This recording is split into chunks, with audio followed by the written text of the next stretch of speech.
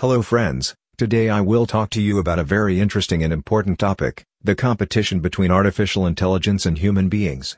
Artificial intelligence is a technique that allows computers to imitate human intelligence. Artificial intelligence can be used in many different fields, such as health, education, security, entertainment and more. But AI can also threaten people's jobs, freedoms and even their lives. Therefore, is there a competition between AI and humans? Can AI surpass humans?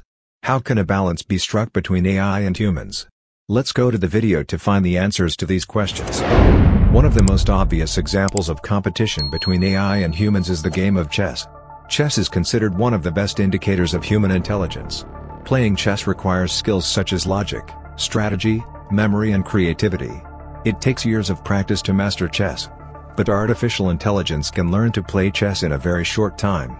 In 1997, IBM's AI computer Deep Blue made history by defeating world chess champion Garry Kasparov. This was the first sign that artificial intelligence could surpass human intelligence. After chess, artificial intelligence has beaten humans in other games.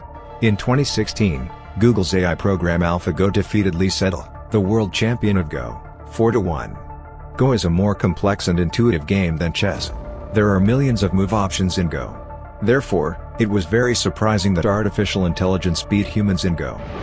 AI can beat humans not only in games, but also in other areas.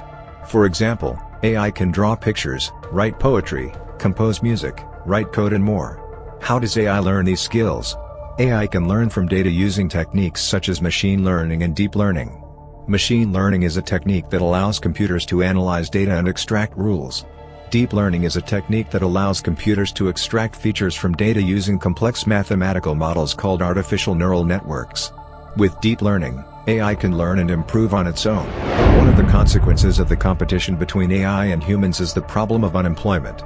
AI can do many jobs more quickly and efficiently. For example, AI can control self-driving cars, provide customer service, write news, do accounting and more. In this case, AI could take people's jobs.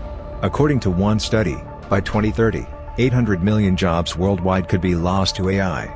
This could lead to loss of income, poverty and social problems. Another consequence of competition between AI and humans is the issue of security.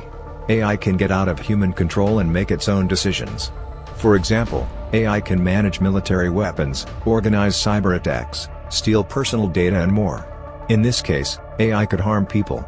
According to one study, there is a 5% chance that AI could wipe out humanity by 2050. This could endanger people's lives.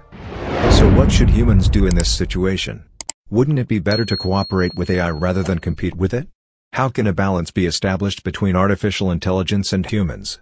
If you have information about these questions, please share your ideas with us in the comments. If you liked my video, please press the like button and subscribe to my channel.